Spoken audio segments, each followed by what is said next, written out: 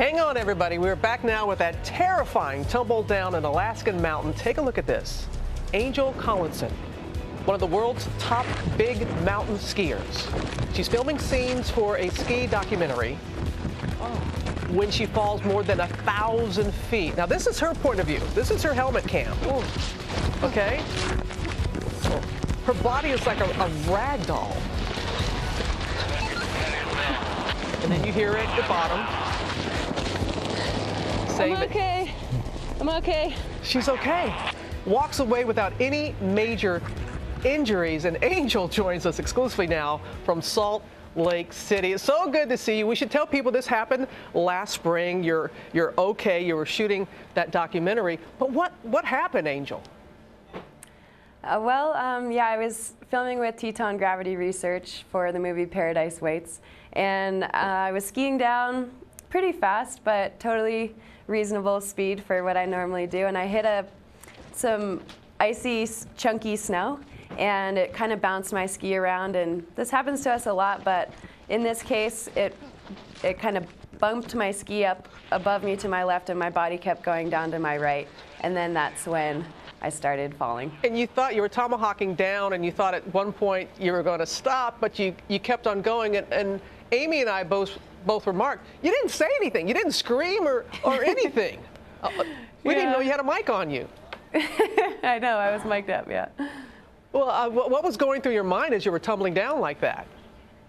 Well, at first, I was trying to slow myself down with my arms. But then once I started picking up speed, I realized that I was going to be falling for a while, and the snow is icy, and there was big icy snowballs. So as I was tumbling, I covered my face and protected my head with my arms, and I kind of just held on until I stopped. So you were protecting your head like that, and the only injuries, you had 2 jammed fingers? 2 jammed fingers and some bruises, but totally unscathed other than that. Angel, are you fearless? Because you seem like this was just another day at the office. No, I definitely always have a bit of fear before I do stuff, and I feel like professional skiing in a lot of sports is knowing the difference between the fear in your gut when you shouldn't do something, or just the little bit of nervous fear that we always have. I'm always scared on top of lines. Oh, that's good to have that healthy fear. And this is now being used for a safety video? Can you explain that?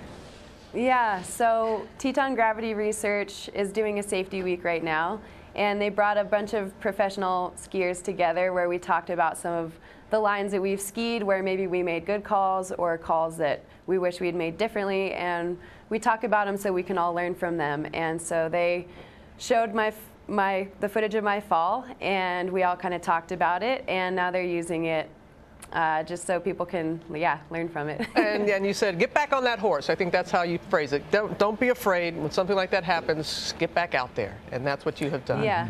All right. Thanks. Angel, thank you. And you have the perfect name. The perfect name. We wish you all the best. Glad that you're okay, Angel. You take care, okay? Thank you. You all too. Right.